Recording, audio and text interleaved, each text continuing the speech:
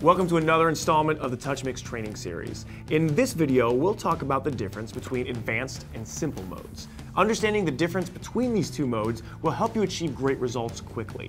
Advanced and simple modes are available on a variety of mixer functions, including gates, compressor, EQ, effects, and more.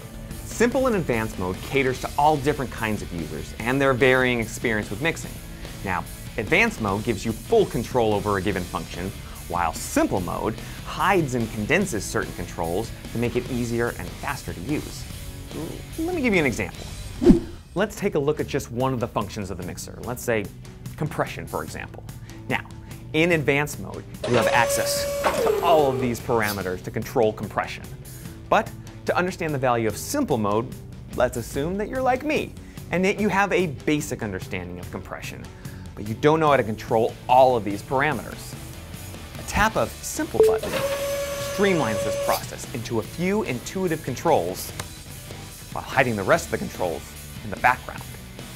Changing between the two modes is easy, and it only affects the controls on the page you're working on. You can keep one page on advanced mode and others on simple, and the mixer will remember your preference as you navigate between them.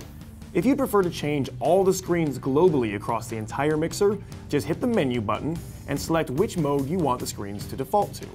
You can still adjust them manually when you're on any given screen, but this lets you quickly put all of them into one state or the other. And that's pretty much all there is to it. You can adjust an EQ screen from 14 knobs to 4 knobs, depending on how comfortable you are with adjusting EQ.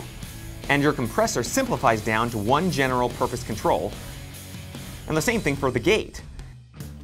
And your effects sends can give you a lot of specificity or just one master control. So, whether you use it to keep things simple or to make basic tasks even faster, the simple mode is a great way to customize your mixer based on your user experience and needs. And advanced mode allows you to get that precise sound that will satisfy even the most seasoned engineer. And remember, just because you're changing from advanced mode to simple mode doesn't mean that you lose the values of any settings that are hidden in simple mode. In the next installment, we're going to go over presets, and you'll see how those interact in simple mode and advanced mode. See you next time.